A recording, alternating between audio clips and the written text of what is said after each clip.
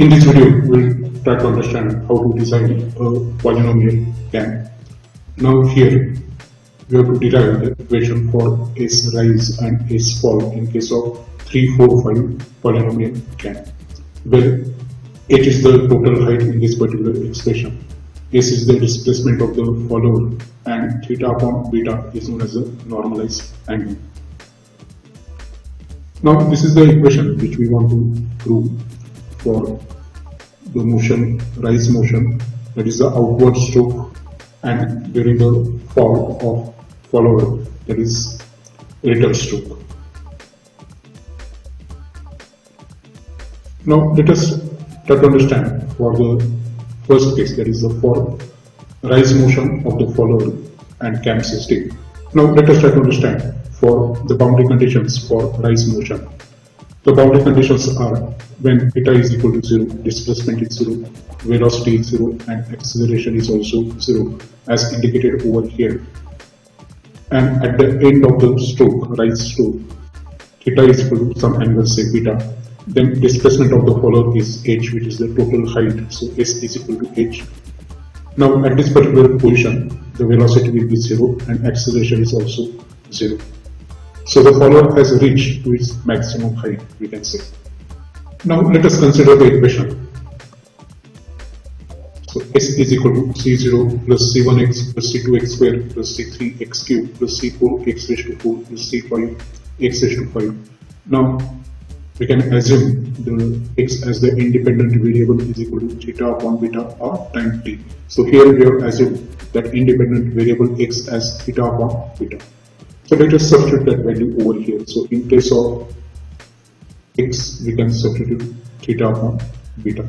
So this is x squared, so it is theta upon beta squared. This is x cubed, so it is theta upon beta cubed. This is x raised to 4, so theta upon beta raised to 4, and so on. Now differentiating with respect to theta. Now this C0, C1, C2, C3, C4 and C5, these are the constants. So derivative of constant is 0. This C1 as it is. Derivative of theta with respect to theta is 1, so it is 1 upon beta. This C2 as it is. Derivative of this particular term, we have to use the formula of x raised to n, that is n x raised to n minus 1. And again by chain rule, the derivative of theta upon beta is nothing but what? It is 1 upon beta, because derivative of theta is 1. Similarly, theta upon beta cube, that is nothing but 3 theta upon beta raised to 3 minus 1. And again derivative of theta upon beta, that is 1 upon beta. And similarly for the other expression, so it is C4, then theta upon beta raised to 4 will have derivative as 4 theta upon beta raised to 4 minus 1 and into 1 upon beta. Similarly, theta upon beta raised to 5 will have derivative as 5 into theta upon beta raised to 5 minus 1 into 1 upon beta. So we can say that this is nothing but we can take this 1 upon beta as a common term throughout. So this is common. So we have taken this term as common. Now we are getting the expression as C1 plus 2c2 theta upon beta, 3c3 theta upon beta square plus 4c4 theta upon beta cube plus 5c5 theta upon beta raised to 4. So that this 1 upon beta is a constant, so derivative of this particular term, derivative of constant c1 is 0, derivative of theta upon beta is 1 upon beta, because derivative of theta with respect to theta is 1. Similarly, derivative of theta upon beta squared is nothing but 2 theta upon beta raised to 2 minus 1 into 1 upon beta. All these things we have already seen. So we can say that again we can take the term, this 1 upon beta as common throughout, as you can see over here. So already we are having 1 upon beta term, so this is 1 upon beta squared, and now we are left with 2c2 plus 3c3 4c4, that is 4 into 3, that is 12c4, and 5 into 4, that is 20c5. And that is our equation for acceleration in case of the rise of the follower. Now up till now we have derived the expression for displacement, velocity and acceleration, and these equations are equation number 1, 2 and 3. Now we use the boundary conditions to find out these various constants, that is C0, C1, C2, C3, C4 and C5. We are having 6 constants and we are having 6 boundary conditions. So let us use one by one the boundary conditions over here. Theta is equal to 0, S is equal to 0. Substitute that equation, that boundary condition in equation 1. So in place of theta, we have substituted 0. And in place of S also we have substituted 0. So you can see over here, in place of S it is 0. Similarly in place of theta also it is 0. So at all the places theta is 0. So these terms will be cancelling out. So we will get the value of C0 as 0. Now let us use the another boundary condition, that is theta is equal to 0. We are having velocity v is also equal to 0. So in place of v we have substituted 0, and in place of theta also we have substituted 0 in this second equation, that is this particular equation. And therefore here also all these terms they will get cancelled out. So we are having 1 upon beta into C1, that is equal to 0. So in place of velocity we will substitute 0 over here. So 1 upon beta into C1 is equal to 0. Therefore we are having C1 is equal to 0. Now let us use another boundary condition, that is the next boundary condition. So using the boundary condition, that is at theta is equal to 0, acceleration is 0. So you can substitute in place of a 0 and in place of theta also 0. So in place of a, if you substitute 0 over here, then we are left with only these terms. These terms are getting cancelled out. These are zeros. So 2c2 into 1 upon beta square is equal to 0, which indicates that c2 is equal to 0. The another boundary condition, that is when theta is equal to beta, s is equal to h, we can substitute that value over here. So in place of s it is h, and in place of theta it is beta. So we are having the equation, so this is 0, this is 0 into something, that is 0, because we know that c0 is 0, this c1 is also 0, this c2 is also 0. In place of theta we are substituting beta. Here also in place of theta we are substituting beta, and here also in place of theta the substitution is beta. So beta upon beta, that is 1. So these terms will be only the first 3 terms, they are 0 because C0, C1, C2 they are all 0. So C3 plus C4 plus C5, that is equal to h. Using the next boundary condition, that is at theta is equal to beta, velocity is 0. So substitute that value in equation 2. So in equation 2 we have substituted this v is equal to 0. As you can see, C1 is 0, then C2 is also 0. So those values also we have substituted. So this C1 is 0 and C2 is 0. So first 2 terms they are getting cancelled out. So we are left with 3C3, 4C4 and 5C5, because this beta upon beta is also 1. So we can say that 0 is equal to 3C3 plus 4C4 plus 5C5.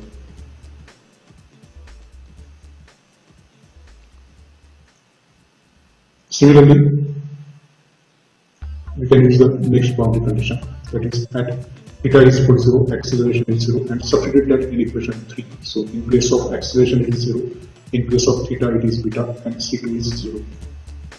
So we are getting the equation 6c3 plus 12c4 plus 20c5 is equal to 0. So we have to solve these 3 equations simultaneously, which we have obtained as equation 4, 5 and 6. Let us call this as equation 1, 2 and 3. And we have to solve them simultaneously. Now to solve this equation simultaneously, we will multiply equation 1 by 3 and subtract it from the equation 2.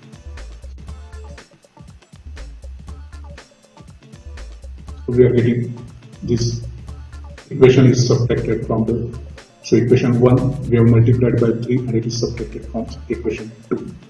So this plus will become minus, this plus will become minus, and this is minus. So we can say that this 3c3, 3c3 will get cancelled out. As you can see over here, 4 minus 3, that is c4, then 5 minus 3, that is 2c5, and 0 minus 3, that is minus 3. Similarly, we can multiply equation 1 by 6 and subtract it from equation 3, so that we can eliminate C3 again over here. So we are getting this another equation.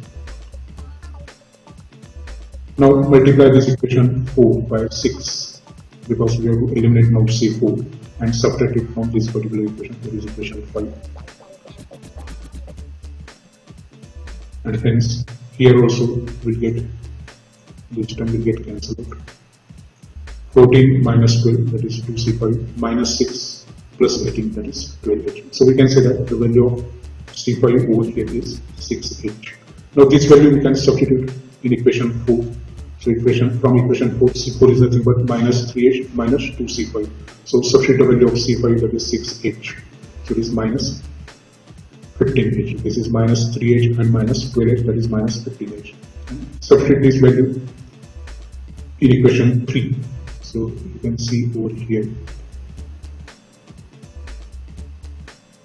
we can say that this is equation 1, not 3 equation.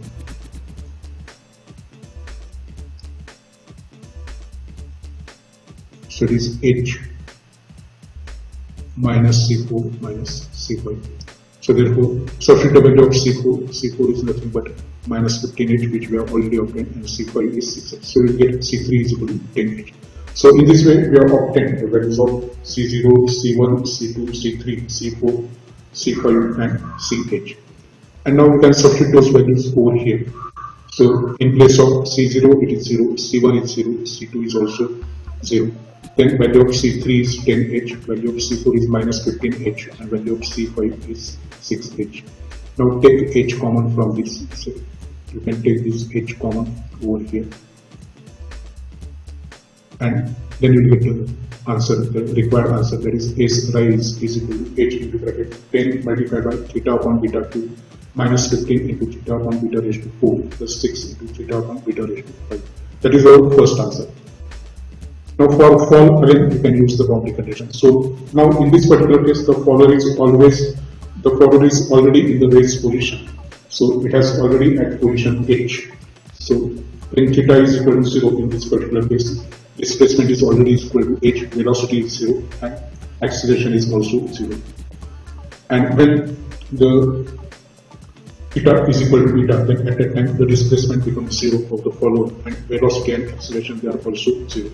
So we have already derived the expression for displacement, velocity, and acceleration. Just we have to use the boundary conditions as we have already said. So when theta is equal to 0, S is equal to H. So in this case, in place of, and we have substituted this in equation 1. So in equation 1, theta is equal to 0, then S is equal to H. So all these terms, they will get cancelled out. So we are having C0 is equal to H. Using the next boundary condition, that is theta is equal to 0, velocity is 0. So in place of velocity also, if you can substitute 0, and in place of theta also you can substitute 0. So these terms, they are getting cancelled out over here. So we are having 0 is equal to C1 into 1 upon beta, or you can say that C1 is 0 in this case. Now using the next boundary condition, when theta is equal to 0, acceleration is 0. So again, in place of acceleration also, we can substitute 0. So this is our third equation that we are using, and theta is also 0. So that we have already substituted. So we can say that 1 upon beta square into 2C2 is equal to 0. So we can say that C2 is 0 in this. The another boundary condition, that is at theta is equal to beta, S is equal to 0, and that we can substitute in equation 1. So that we can transfer this H on the other side, so it will become minus H. Then this C3, C4, and C5. So C3 plus C4 plus C5, because all the other terms, these two terms, they are 0. So C1 is 0 and C2 is also 0. So we are using this equation 1 over here. And beta upon beta is 1. So we are getting this another equation over here.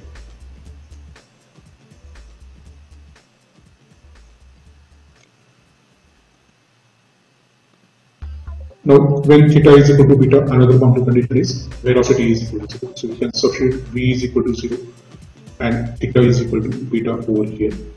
but values of C1 and C2 they are 0, so first two terms they will get cancelled. So 3C3 plus 4C4 plus 5C5 is equal to 0 because this beta upon beta is 1. So that is another equation. Similarly, we can use the last boundary condition, that is at theta is equal to 0, acceleration is 0, and we can substitute that in equation 3, that is this particular equation. So C2 is 0, then in place of theta it is beta, in place of acceleration it is 0. So we are getting another equation, that is 6C3 plus 12C4 plus 20C5, that is equal to 0.